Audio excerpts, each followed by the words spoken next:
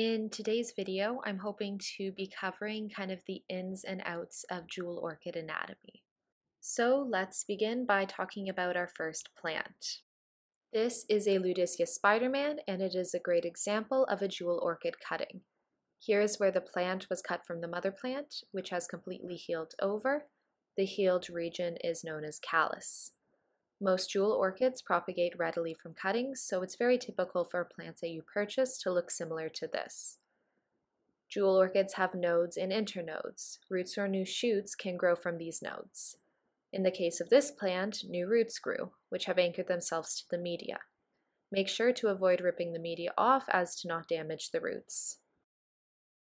On this much larger Ludisia, we can better see how their leaves grow in a pattern known as a rosette. They all originate from one center point. Each leaf has this almost electric venation, which is why these orchids are so popular with collectors.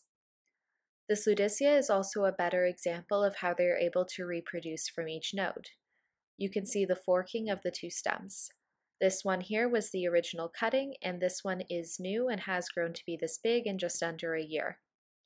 This large branch is forming an inflorescence and is in bloom, which is crazy for me because less than a year ago it was just this tiny small nub. Jewels can bloom only once per branch or rosette, which is because the flower, which is also known as an inflorescence, is a terminal spike. This means that it grows from a center point of the plant rather than from the sides under the leaves like Phalaenopsis orchids. This also means that once the plant has bloomed, no more leaves will grow on the rosette. Jewel orchids also exhibit rhizomatous growth. It is in these thick stems here that they store carbohydrates. So you can think of these thick bulbous stems as a backup supply of water and energy. Here, just for a size comparison, is Macotes petala. I just wanted to show you guys how much larger the Ludisia discolor leaves are than this tinier petala. Here are the blooms of the Ludisia discolor.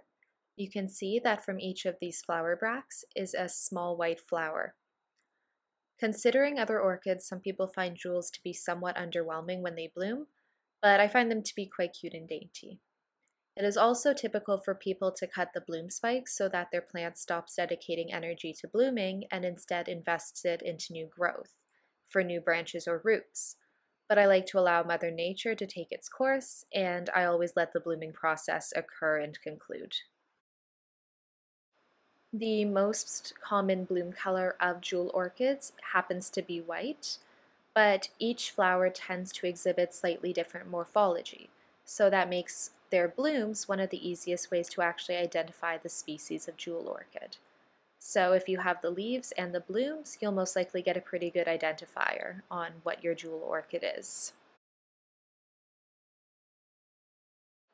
In this close-up, you can make out some basic flower anatomy, including the flower bracts, petals, trichomes, which are these tiny little unicellular hairs, and then the whole thing is known as an inflorescence.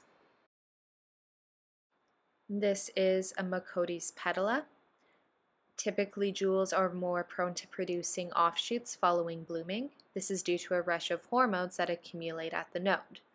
This Macotes bloomed 3 months ago, and as you can see, has started producing what we refer to as basal growths, which just means that they're produced closer to the bottom of the plant where it meets the media. Something that I absolutely adore about Macotes is the sparkle in the leaves. This video does not do it justice, but if you own this plant, you know exactly what I'm talking about.